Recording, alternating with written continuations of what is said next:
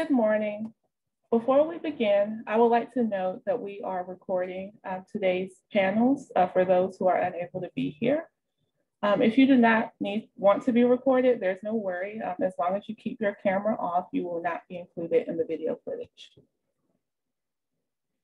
It is with both pride and gratitude that I welcome you all to our 40th annual Edward B. Sparrow Symposium, titled Reimagining Freedom, Abolition as a Practice. I'm Kanisha Askew, Assistant Director of the Toll Public Interest Center. I am privileged to work with countless Penn Carey Law students who are committed to doing the work of dismantling the systems meant to limit access to justice for all. This year, the Sparrow Symposium serves as the grand finale to our annual Public Interest Week, which featured a series of programs aimed at examining how we can reframe America and its legacy of racial injustice. Today, we will continue in that spirit as we explore abolitionism as a framework to free our society of state surveillance and punitive norms. You will have the opportunity to hear from a host of brilliant leaders in the abolitionist movement, lawyers, professors, practitioners, activists, and more, who have been invited here by our incredible second-year Toll Public Interest Scholars. These students have worked skillfully and passionately over the past several months to craft a symposium that will provide answers to not only why abolishing the carceral state in all its forms is an ethical and moral imperative, but also what a free society can look like and how we can all work towards such a future. If I must admit, I sometimes struggle with the concepts of freedom and liberation. I wrestle with the interplay between systems and individual actors and question how my own positionality can make a difference when so many of the issues we face are systemic. Does individual work towards justice make a difference? And can oppressive systems actually be abolished? After all, they are so deeply woven into the fabric of our society. I rarely have the answers. But when I find myself almost paralyzed by my own questions, instead of shrinking back, I press forward.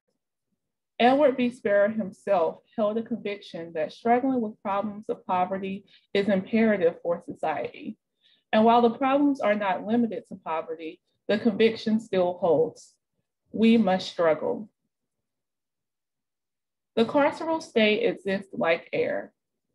We do not always know we are breathing it in or that it is actually toxic air until we find ourselves choking. As a Black woman born into both communal richness and economic poverty in the rural South, 4 generations removed from the abolition of slavery, but hardly removed from the familiarity of prison bars and child protective service calls, my own life has been punctuated over and over again by the carceral state. Yet it's even hard for me to imagine an alternative. After all, there's comfort in the known, even if what we know is suffocation. It's tempting to think of freedom and liberation as abstract and spiritual concepts that are not possible in the here and now. But we must have a working definition of freedom and liberation to even begin to reimagine. I like Professor Keeanga Yamada Taylor's definition. She says, Black liberation implies a world where Black people can live in peace without the constant threat of the social, economic, and political woes of a society that places almost no value on the vast majority of Black lives. But it doesn't stop there. Black liberation is bound up in collective liberation and social transformation, and it is marked by solidarity. So as we prepare to dive deep into what abolitionism is and how we can work towards it, I challenge us all to hold in our minds just what freedom is. From there, we can reimagine and move forward in action. I will now turn it over to Megan Russo.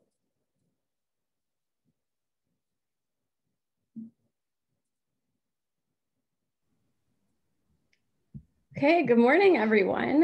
Thanks for being here with us virtually so early in the morning. As Kanisha mentioned, my name is Megan Russo. I'm a current second-year student at Penn Carey Law and a Toll Public Interest Scholar.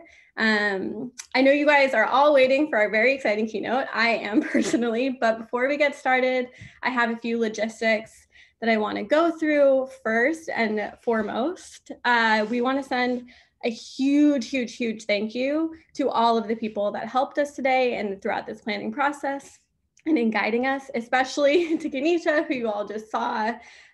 So first, we would also just like to thank our incredible panelists for agreeing to be part of the symposium and for participating in these meaningful and important conversations. We also thank them for their inspiring scholarship and engagement in the communities in which they live and work. We'd also, of course, like to thank Dean Rigger, Dean Lynn, and Dimitri for the institutional support they have provided. If you are a Penn Law student, you know that they are institutional and incredible. We're privileged to be able to host this kind of talk at Penn Law. We're also thankful to Yoko Takahashi for developing our beautiful publicity materials, which you'll see throughout the course of the day, and going back and forth with us multiple times and being incredibly patient. We owe gratitude to the talented professors, of course, at Penn Law that provided invaluable advice and guidance. We also thank our fellow students for all of their guidance and sage advice throughout this process. Finally, and again, like I said, most importantly, we would like to thank the Toll Public Interest Center for their generous and unwavering support. We are thankful, especially for Kanisha. Again, truly none of this, I would like to emphasize, would be possible without Kanisha and her guidance and leadership there. This event would definitely not have happened without her. We'd also like to thank Emily Sutcliffe for her big picture vision, Victoria Gillison and Kelsey Ulam for their support in bringing the symposium together, and Arlene Rivera Finkelson for her willingness and to guide us throughout our time at Penn Law. We've learned so much from all of you, and your willingness to mentor and listen to us has invariably shaped our career paths and personal lives for the better. So truly a huge thank you from all of us to you all. Okay, now for more housekeeping things, and then I promise we will get to the big events. So first, if you have a question during the event, please submit it through the Q&A function at the bottom of your screen. If you have been on Zoom before, you're familiar with this. If you have not, it's a little chat box at the bottom that says Q&A. So you can use that to submit questions. You can do so anonymously or with your name. We'll do our best to answer the questions during the Q&A at the end of the keynote address. For all the lawyers out there, if you are seeking CLE credit for today's event, please note that CLE codes will be announced twice during the event, during this particular part of the event. Write down these codes and be sure to enter them on your digital evaluation form once the event is over. The evaluation form is mandatory to receive your CLE credit, so you have to remember to do it or you will not get these credits. The link to the digital evaluation form was emailed to you in your confirmation email, but if you didn't get it or you cannot pull it up at this moment, please find the link. We're going to put it into the chat feature so you can access it more easily. Again, these codes, they tell us how long you attended the event, and they are mandatory to receive CLE credit. We will remind you of this plenty of times throughout the day. But for those of you who are doing this, take note, your first word is change. Again, so write this down if you're trying to get CLE credit. Your first word is change. Okay. Now, without further ado, I am very pleased and incredibly excited, I've been looking forward to this for a while, to introduce our keynote speaker, Josie Duffy Rice. So Josie Duffy Rice is a journalist and law school graduate whose work is primarily focused on prosecutors, prisons, and other criminal justice issues. Currently, she is president of The Appeal, a news publication that publishes original journalism and about the criminal justice system. Josie co-hosts the podcast Justice in America. She is a 2020 New America Fellow, a 2019, 2020 to 2020 Type Media Fellow, and a Civic Media Fellow at the University of Southern California's Annenberg Innovation Lab. Her work has been featured in the New York Times, Vanity Fair, the New Yorker, the Atlantic, Slate, and among many others. Josie is a graduate of Harvard Law School and received her bachelor's degree from Columbia University. She lives in Atlanta with her husband and 2 children. Okay, I will just go ahead and kick it off to her. Thank you so much.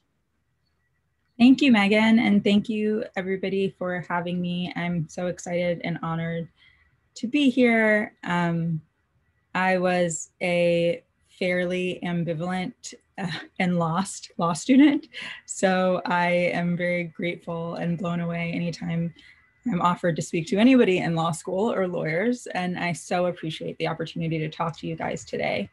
And I'm really excited to talk to you all about abolition. I have just been thrilled to see how much traction it's gained, especially over the past few months, obviously because of fairly, continually bad circumstances. But I think it's a very exciting time to be having this conversation, and I'm excited to have it with you all today. So my plan is to talk and then open it up for Q&A, but if you have questions, you can type them in the box and I'll answer them that way. And I might stop in the middle depending on how things are going and what questions there are, and answer some in the middle as well. So thank you so much. Before I get into police abolition, I thought I'd tell you all a little bit about my background, because I think it provides a little bit of context about why this issue has taken up so much space in my brain for the past 12 years. So my first real criminal justice job was about 12 years ago, or right out of college. I worked at the public defender's office in the Bronx, at the Bronx Defenders, and I was just an assistant. I was 21. I was new to work in general, much less criminal justice work, but it had a very profound effect on me and shaped the rest of my professional career. And it was the reason I ended up going to law school. And when I was in law school, I did all the criminal justice things there were to do in law school, all the clinics and all the clubs and everything, represented clients and represented inmates who were facing parole hearings. And then I graduated and went into policy work, and I did some technical assistance in courts. And so I point all of this out just to say that if, in general, I've worked in pretty much all the different criminal justice fields other than academia. Local, state, federal work, I've done all of that, policy and direct representation. And I've come at this issue from a lot of different angles, and all of it has really shaped the way that I feel about the criminal justice system. And so I now run the Appeal. I left lawyering about 5 years ago and went into journalism, where I covered the criminal justice system for many years. And then I now run the Appeal, and we focus primarily on criminal justice. We've actually expanded recently, and now we focus on more than just criminal justice. We say we focus on the issues that keep people up at night, but overall that tends to mean issues that are directly related to, if not explicitly, criminal justice. And so it's been really fascinating to see this conversation about abolition open up so broadly. I was given kind of wide latitude on what to talk about with you all. So I thought I'd start going through some of the overarching frameworks that I think are helpful to think about when we think about prison abolition. And I'll say that everything I know about prison abolition, police abolition, the abolition of the carceral state, I learned from other people. People like Ruth Wilson Gilmore, people like Miriam Kaba have been talking about this idea and the potential for a new world for decades. And so I always want to give credit to the people who have built so much of this. Sorry, that's my phone. I turned it off. Built so much of this, over time, so that when there was movement enough to be a bigger conversation, a lot of this work had been done. So I think it makes sense to start by asking a really basic question, which is, why do we have prisons in law enforcement? Why do these systems exist? And there are some theoretical answers and some historical answers, but let's start with the theoretical ones, right? The first reason that the first reason that we have this state, right, is in theory to keep us safe. The idea is that law enforcement keeps us safe, that prisons keep us safe, and that these systems, however distasteful they may be, even though sometimes they do the wrong thing, ultimately they are protecting the rest of us from harm, right? From people who cause harm. But the first response I try to give to people when we talk about this is just acknowledging that these systems are doing a very bad job of keeping us safe, if that is the purpose that they are meant to serve. So in many cities, in many places, police solve about half of homicides That's not an exception to the rule. That's basically the rule. And homicides are basically their best track record, right? When we talk about a world without police in particular, people say, well, what about rape? What about murder? What about violent crime? But it's important to keep in mind that police are not actually solving much of, in fact, most of those crimes, right? About 10%, the theory is that about 10% of rapes get solved, that, about 30% of violent crimes get solved, much fewer property crime gets solved. And again, only about half, 50 to 60% of homicides. What that tells us is that we have a system that is not working. You can go outside right now, kill someone, and have a 50% chance of getting away with it, right? The accountability system that police are supposed to provide, when it only works a third to half of the time, is not actually doing its job at keeping us safe, right? Violent crime is only about 4% of what police do day to day. What they actually do instead is stuff like non-emergency calls, right? Traffic stops. And this isn't me being snarky or pejorative. This is what the numbers say, right? People become law enforcement, I think, often to provide safety, because they do think that it is a job where you're fighting the bad guys, but that's not what the job is. And instead of shifting the incentives of the job, we've just continually funded it. We've just continually thrown more money at it with less accountability. And it has created what we have today, which is that we have a system that fails to solve the most important crimes that we want to have solved, right? So the story I think I think about when I think about this is about something that happened to me about a year ago, which is that I was sitting on Zoom. I've been working remotely for 6 years, so I'm a couple steps ahead of everybody else who's learning the Zoom life in the past year. So I'm sitting on Zoom on a staff call. It's our Christmas party, which means we're all having cocktails at home via Zoom. And all of a sudden, the glass in the room where I'm sitting shatters. And my first thought is like, is this a brick? Is someone breaking in? Did someone hit, run into my house with a car? And it turned out that it was a hawk. A huge hawk was trying to catch a squirrel, flew into my window, and the hawk and the squirrel are now in my house. Okay.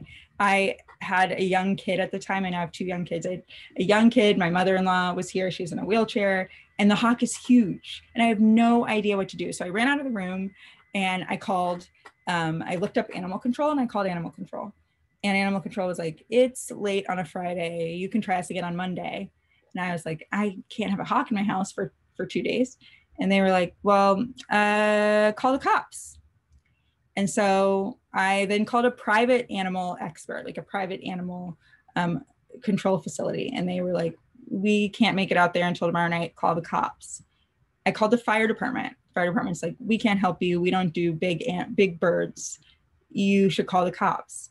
I tell that story to tell you, to point out that like the cops have no expertise at catching hawks, right? They're not animal control. They've not been trained to be animal control, but we have projected on to our police state so much responsibility that I didn't have. It turned out that we managed to get the hawk out without any police intervention, but that would have been my next move. I would have had to call the cops to do something that they're not trained nor qualified to do. I would have had to bring the police into my house with, I'm Black, my family is Black. I don't particularly want the police in my house in an emergency situation, but that would have been the only option I had in that moment. And for police officers, they don't want to be getting a hawk out of my house either. But because we have projected so much responsibility onto our police state, it has resulted in a system where we've siphoned out so many other resources from other systems because we think the police can do it. Another story I like to tell is that of a man named Henry Earl, who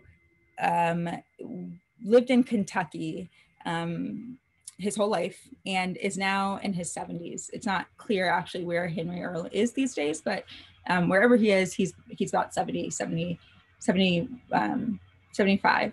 So Henry Earle had a really rough childhood, developmental delays, and got arrested for his first time when he was 19. And this was in about 1968. He was arrested for something petty, nothing violent.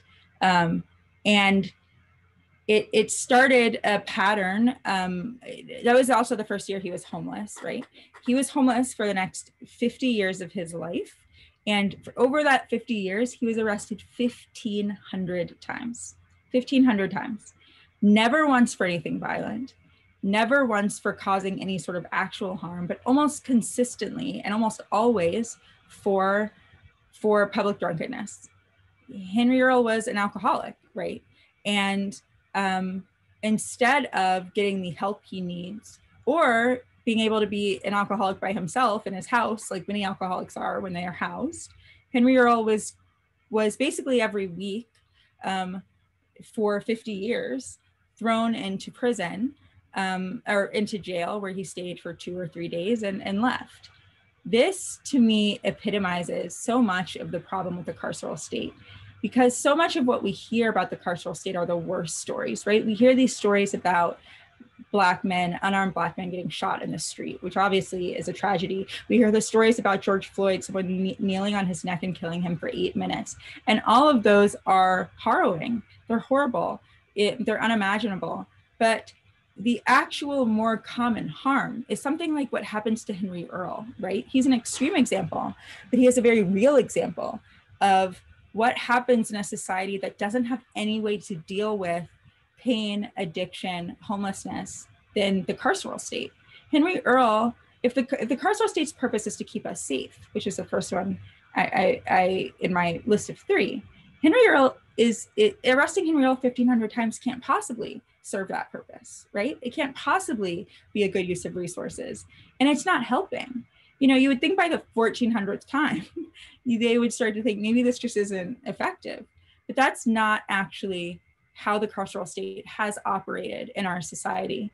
Derica Purnell, who's a brilliant thinker and another lawyer turned writer, wrote an article where she said that basically historically, and this includes in Black communities, that we've thought police were safety because we didn't know anything else. And so that isn't always true, right? But even in some communities that are ravaged by the police, the tone is that the police are not doing enough, that if they were doing enough, there would be less harm. If they were thinking enough about victims, especially victims of color, they would be making more arrests and be doing and ensuring more consequences. And it's not that I believe that the police have what's best for people of color in mind. It's that I don't actually think that conclusion would lead us to a better situation. And what we see in America is that the carceral state is not ensuring safety. It's just not. So the second thing that police and law enforcement are supposed to do is to keep us accountable, right? They're supposed to make sure there are consequences for our actions. And in some ways that's about safety, but otherwise it's just sort of about a moral structure to a society where if you do something wrong, there are consequences for that, right? But as I pointed out, they're not really great at addressing wrongdoing, right? So there's the one side of that is just that they're failing. The other side of that is that in the process of giving them the power to keep us accountable, to ensure consequences, we've created a system of complete unaccountability for them. So as we know, police have the legal right functionally to beat, to torture, to kill. There are barely any consequences for police misbehavior at all. And we also know, right, that the system rewards bad behavior, that it punishes nuanced thinking about the system, that it punishes pushback, that it rewards more arrests, more punishment, and more consequences. And that trickles down from not just police, but through the prosecutorial system, through prisons. And the lack of accountability in the system has made it so that as people, as civilians, we have so little power and control over the state which has all the power and control over us, right? So the third last primary reason of what people say when you say, oh, why do we have police and prisons, is that, and this is the theoretical answer, right? That prisons are supposed to be for people whom regular society is unable to address. And the point is that the rest of us can then enjoy our freedom. The argument is that in a free society, we have to be very, very vigilant about rooting out the people who are making it hard for us to live a life of freedom. But you know, when I think about who makes our life less free, it is not the threat of civilian crime in particular that I think is actually impeding our freedom. It is the threat of law enforcement, right? It has made us all less free because it's served as a mask for other issues and things we need to address. So in practice, prisons have become our way of addressing societal problems. We've used them as a back-end tool by which we are expected to fix front-end problems. And by that, I mean, it's a back-end tool by which we're supposed to fix poverty, right? It's a back-end tool by which we're supposed to fix a lack of opportunity, a lack of jobs, a lack of housing, a lack of schools, right? We have disinvested from systems on the front end and poured all those resources and responsibility in the back end. And not only is that a moral abomination, an ethical failure on the part of our society, but it's also unsustainable. We can't live in a world that depends exclusively or primarily on law enforcement to create societal structures, societal opportunities, and also societal consequences, right? Law enforcement is not supposed to be the first stop in a situation that needs addressing. It's supposed to be the last. And right now we've failed to ensure that system. So you think about the school to prison pipeline, right? You think about criminalizing poverty and status crimes. And you know, if you were to go into any maximum security prison in the country, you would find a wide variety of people. You might find people who did something so heinous that you can't wrap your mind around it. But you'd also find many people who are not out of the bounds of what we consider a societal standard of humanity. And the fact that we shove everybody into the same space without differentiation or care is a sign of our own failures and not just the failures of individuals, right? So I do want to make the point that these are theoretical responses to what people say when you say, what about police and prisons? But they're not the actual historical context, right? The best interpretations of why these institutions exist, the best histories of why these institutions exist are absolutely inextricable from race, from slavery, from racism, and from the American, the history of racism in America. So this is a racially biased system. It was born out of slavery. We basically didn't have police until, in the way that we think of them, until about the mid 1800s, when police were basically created and used to police Black people, to police slaves in the South, to police Black people in the North. And it exploded in the years after slavery. During Reconstruction, our prison system did. It has been racially biased since its inception. It was created, again, out of racism. And there is no separating policing in America, prisons in America, from the subjugation of Black people. It's impossible, okay? It is not me being PC. This is not me being extreme. This is not identity politics. This is history, right? And we don't always have a great grasp of history in this country in general, particularly when it comes to law enforcement. Policing cannot be compared to policing in Denmark or policing in China or policing in Nigeria, or, you know, there might be things that are woven into all of these systems that make them so harsh. But American policing is unique in part because of its relationship with Black subjugation. And I think it's important to keep that in mind. When people ask, why do police exist? Why do we need them? Well, police didn't exist until we wanted to police Black people, and not for doing violent things, not even for running, not even for, being runaway slaves, right? We wanted to police Black people for petty crimes, to make sure that they were scared in the same way that we often police Black people for petty crimes now. In an article I wrote last summer about police abolition, I wrote that in white communities, crime prevention is, in white communities, we treat cancer through prevention, right? We treat cancer through making sure, you have clean air and clean environments, right? In Black communities, we basically use chemotherapy. And that's the analogy to prisons. Prisons and police are chemotherapy, right? And the ways in which we use them in Black communities are to try to make up for the fact that we don't invest in communities of color and in poor communities with actual societal resources. So, I think it's important to point out also that police have a history of violence. And so when we want to talk about violence in society, we have traditionally not talked about state violence. When we talk about the casualties of the system, we rarely talk about counterfactuals. But, you can live in a world with no crime, with no civilian crime. Those worlds exist, basically, essentially, right? For example, I'll give you two examples and you tell me which one you would prefer. There is, in North Korea, there's very little civilian crime, very little, because obviously with a government that is so focused on punishment and so repressive, the threat of civilian crime is basically minimal because the punishments are so high. People don't, they're not caught very often committing civilian crime in North Korea because the punishments, for example, stealing a snack from a corner store are so extreme that nobody does it.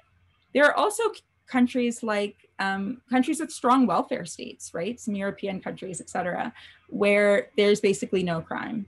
There's universal health care. The schools are good. There are parks. There's strong regulation around the environment. There's opportunities, job opportunities. And in those communities, also crime is civilian crime is less. And there's still freedom, right?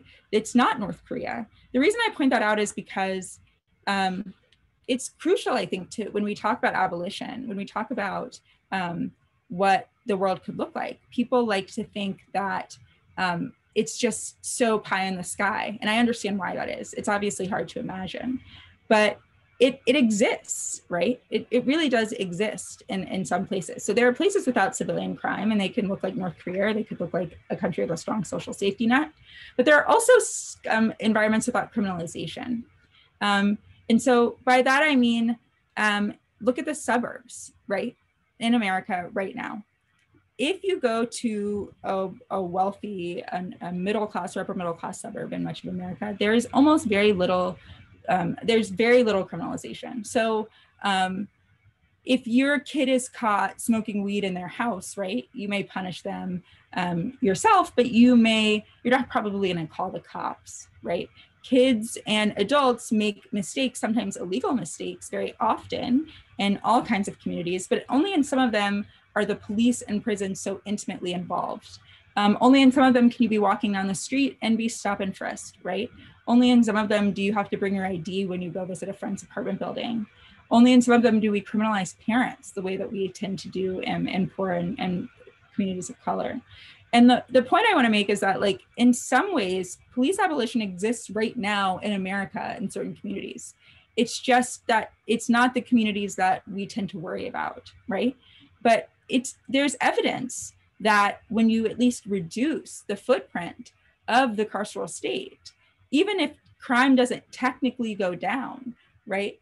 The impact of crime, the impact of what we think of crime is reduced drastically. And I don't mean serious crimes like rape or murder. What I mean is, again, like crimes that maybe don't have the same sort of impact on people, like low-level drug use, right? Or drug use at all.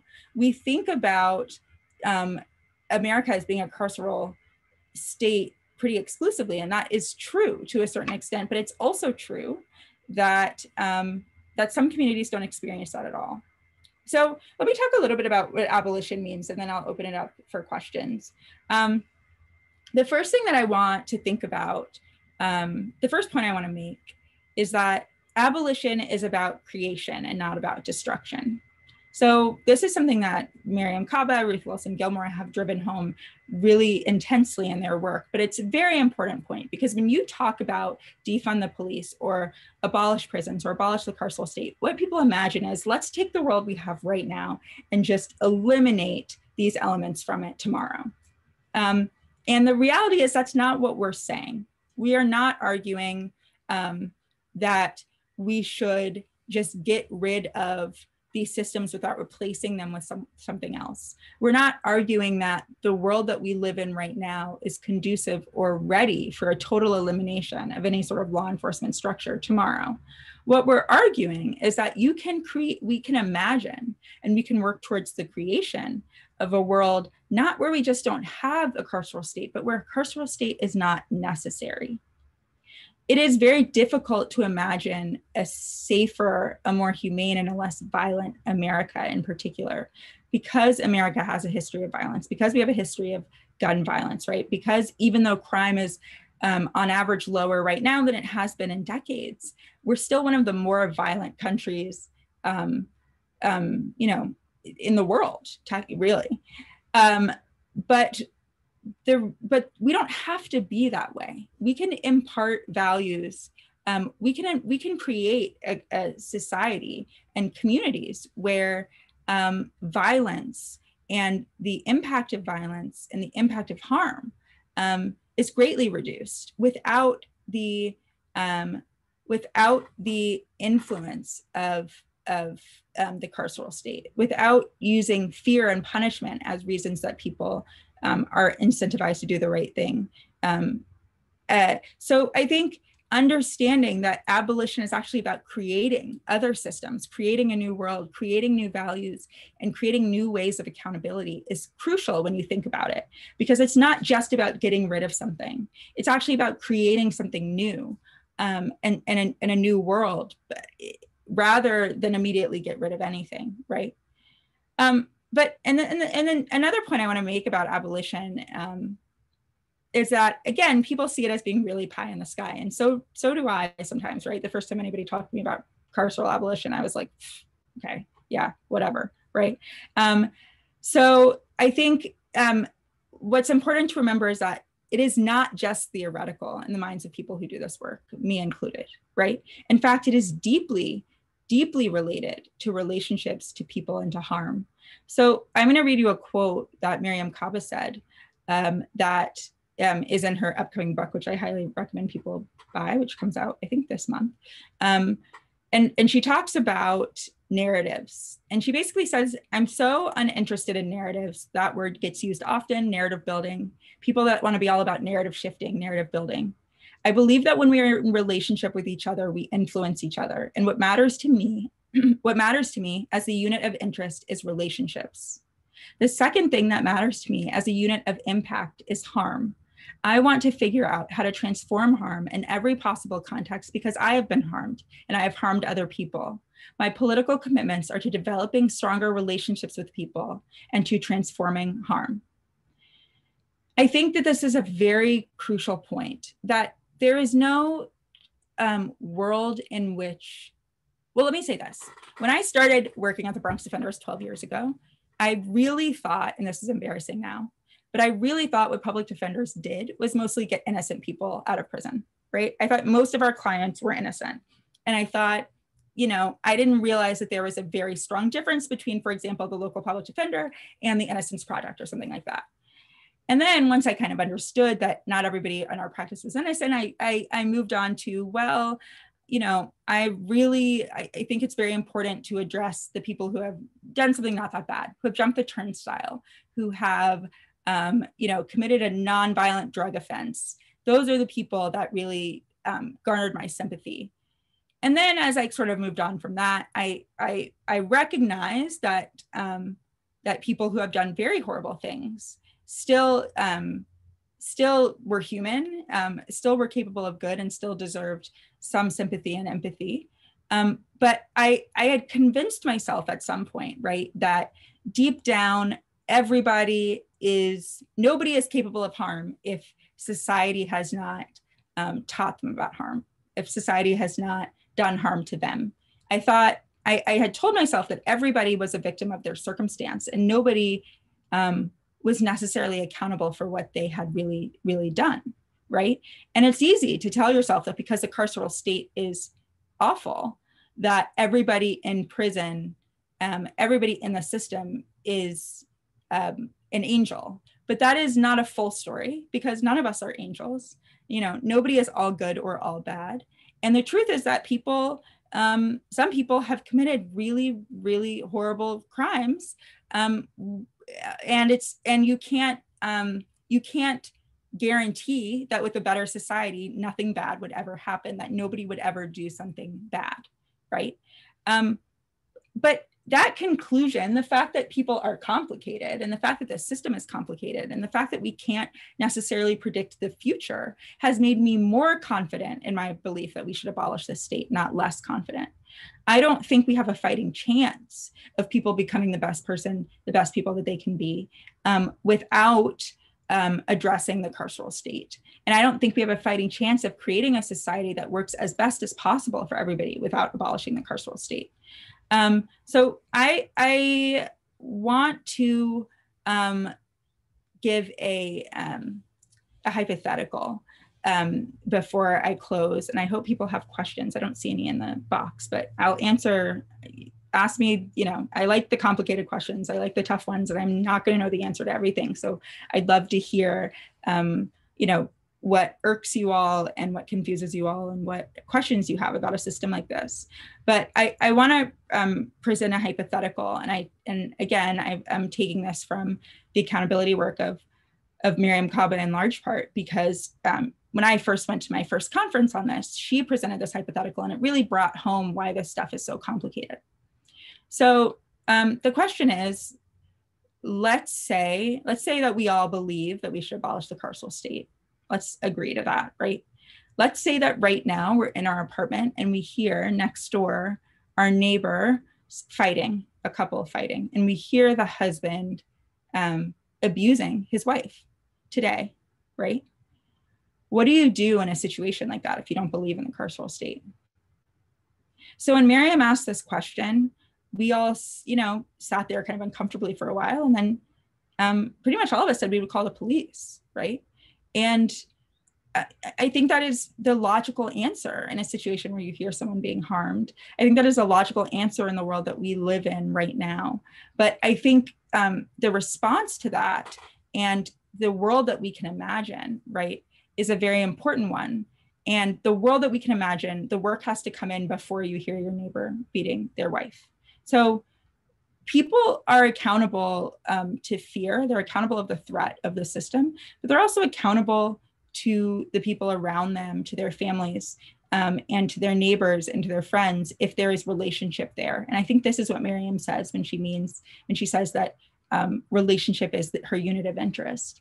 When you create relationships with your neighbors, when you create relationships with your community, when you can ensure other people's safety without the impact of the carceral state, you can maybe go downstairs and knock on your neighbor's door and say, I hear something going on here. I'm very concerned. What can I do? You can invite, you can help this woman find a place to go immediately.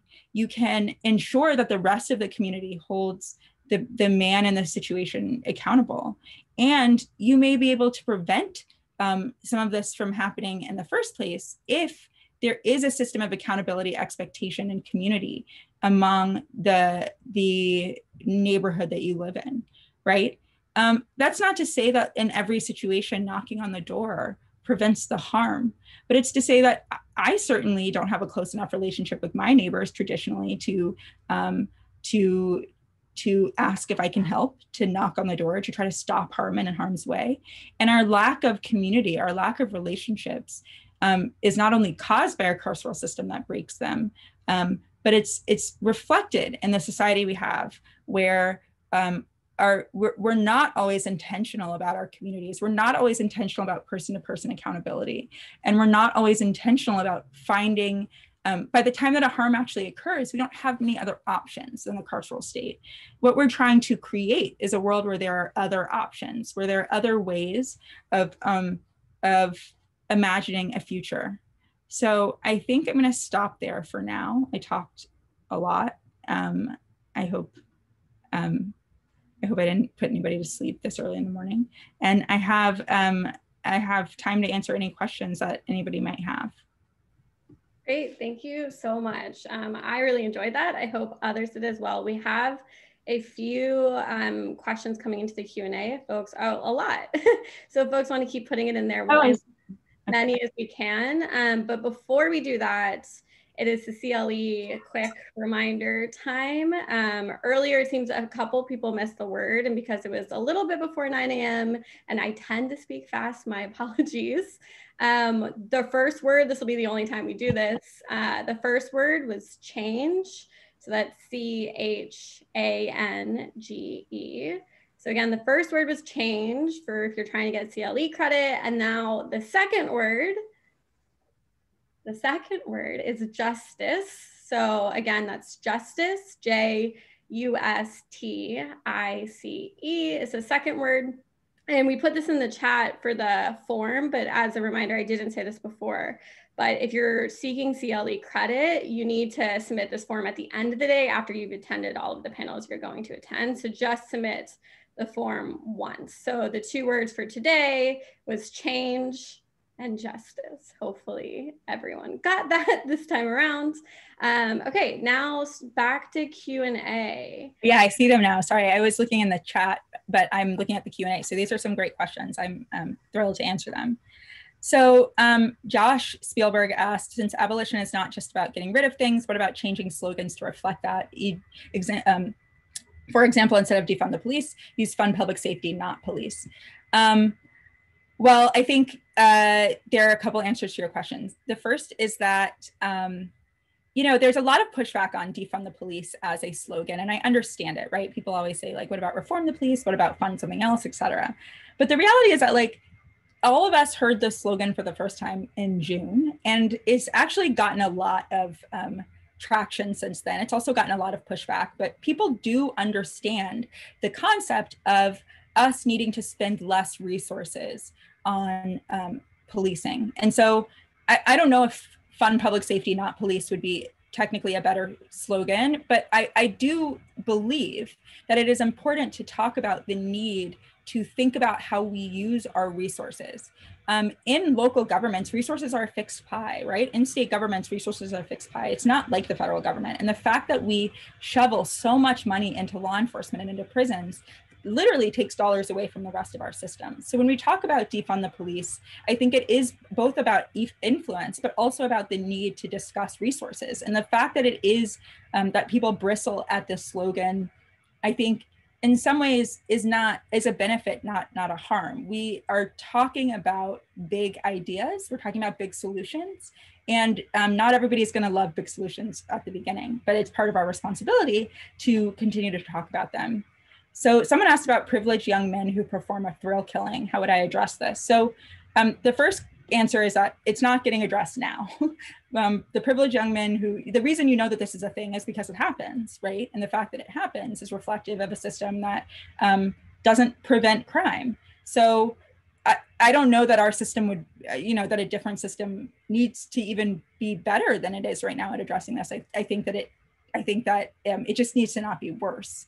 But the answer is that you want to create young men who don't perform thrill killings, right? Like you want to impart values and morals and ethics and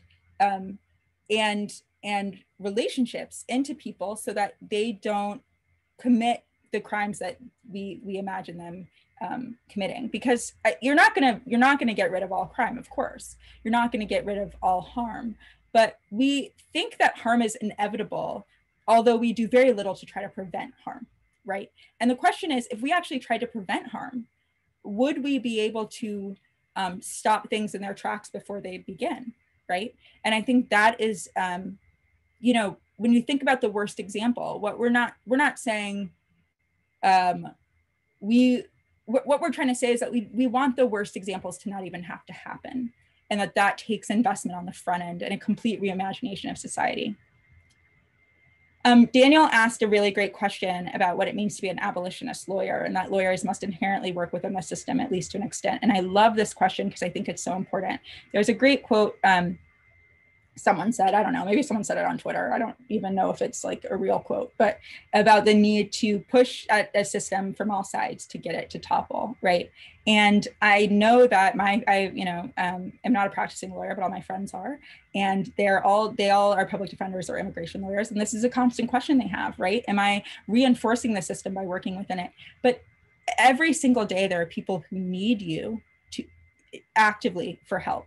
When someone gets arrested, when someone is harmed by the system, we can't say, hold on, just wait, we're going to get to abolition soon, and the rest of us are doing that. The lawyers in the system who are doing the kind of work at the public defender's office, for example, who are representing immigration clients, who are doing housing work, who are doing family law, these are people who are heroes. They're doing God's work every single day.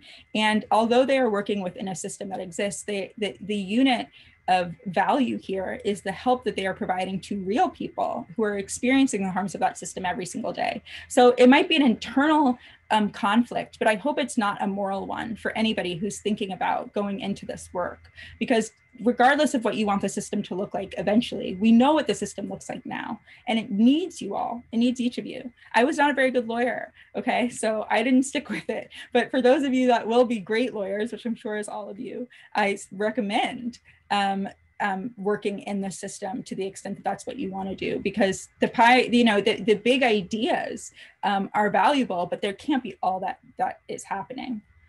How do you advance abolition without Republicans reframing this as an anti-police movement? I suggest that you have to have talking points counter to the law and order narrative. That's also a great question. Thank you, Vincent.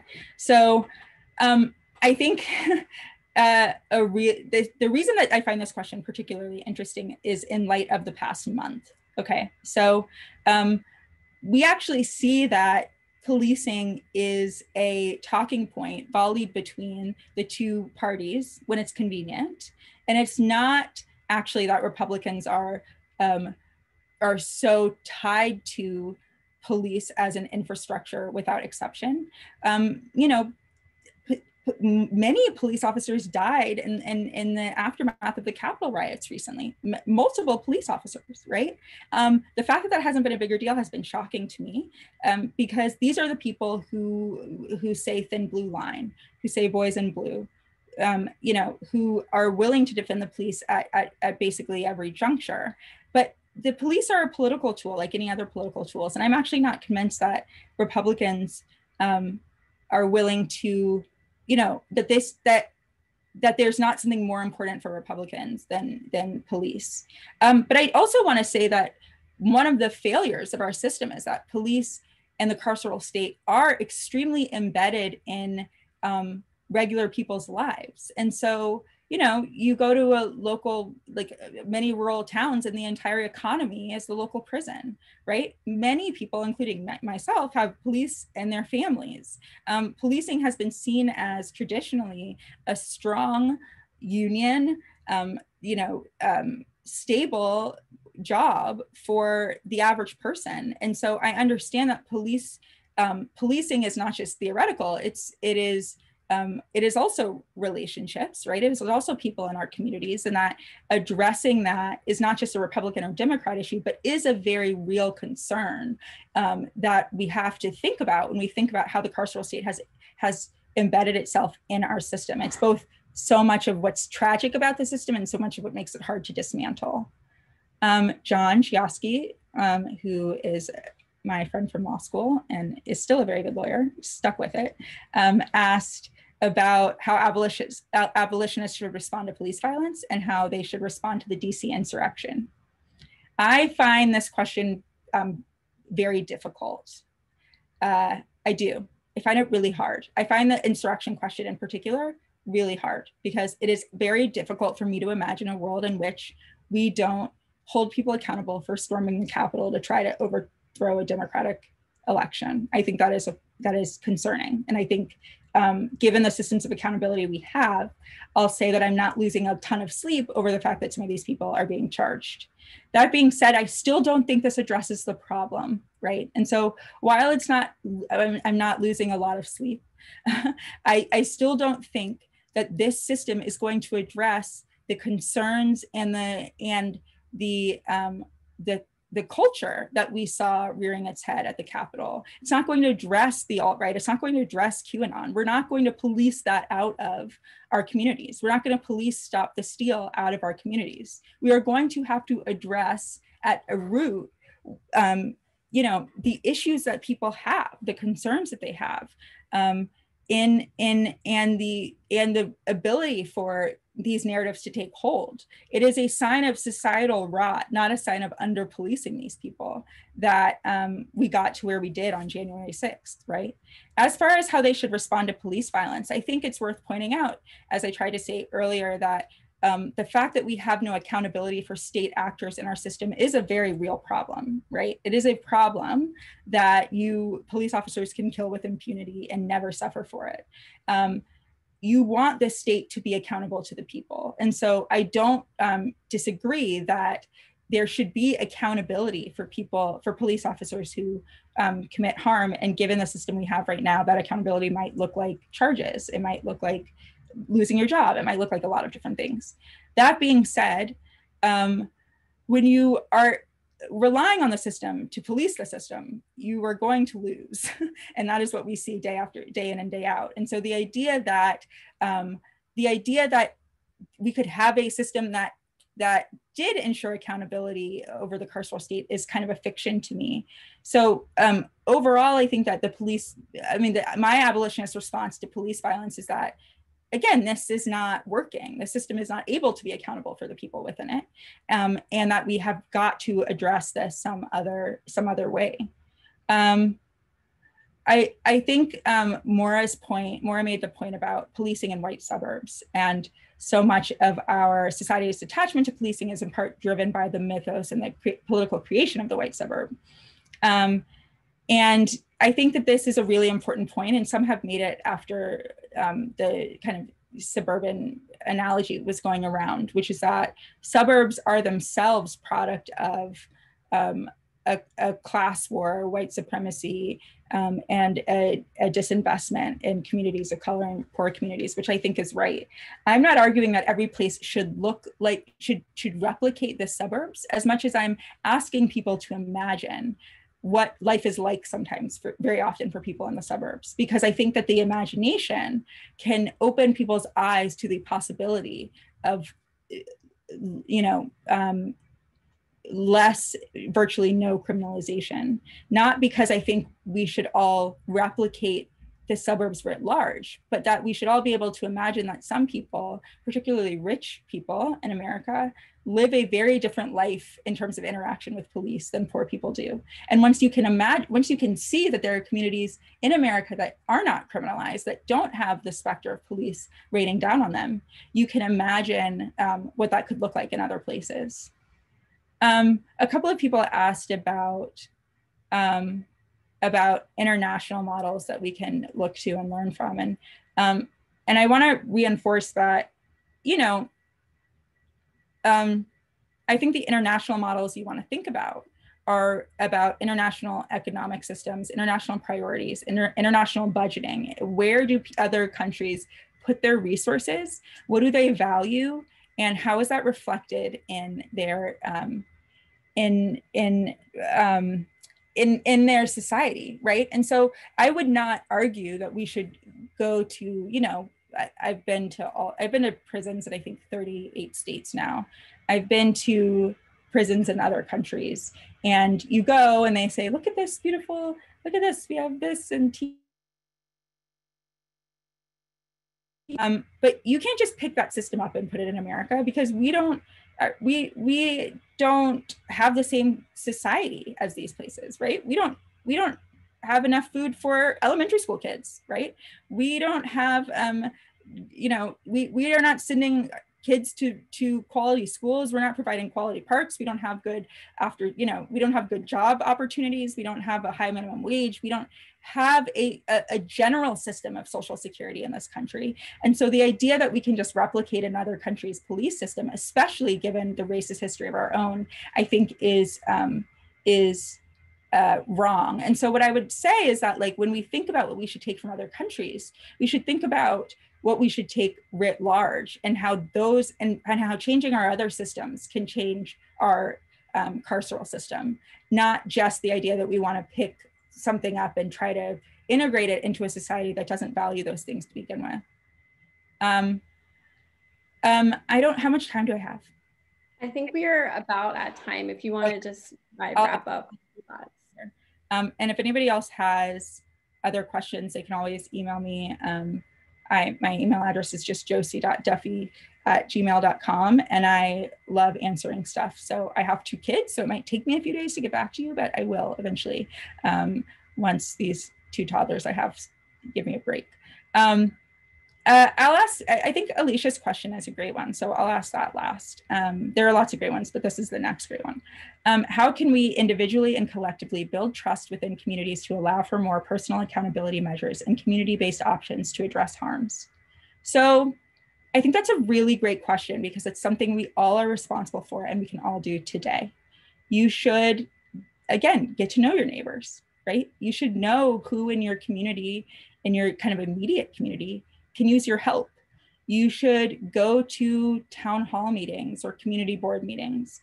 You should do what you probably do in your personal relationships anyway. Right now, if someone came to you and said, I am struggling with addiction, would you call the cops? Probably not, right? If one of your friends said that, you'd probably try to get them help and address their issues through the people that love them. You would probably try to address the problem and not just punish the problem. So I think that we all do this to some extent in our lives, but our communities tend to be small. And they're shrinking, I think, even more in the age of a pandemic, right? We don't always know the people around us. We don't always know the people that we don't have just direct relationships with, and that ends in a lack of accountability, right? So should be all of our goal to just create more community around us as a rule, to be the person in your apartment building or on your block that people know they can go to in a time of emergency, one example that people give all the time is opening like a little free library in your front yard. That creates like a sense of community, right? To planning events and knowing people's names and asking questions and joining community boards. I mean, all of this is part of a responsibility chain that can hopefully eventually lessen the influence that this system has on us. And so I encourage everybody to think of that as your own little movement towards abolition, right? Who can you help without requiring the system to be involved? What can exist without it requiring the system to be involved? And I think that is the goal. Great, thank you so much. I feel like I have a full notebook of a bunch of things that you said.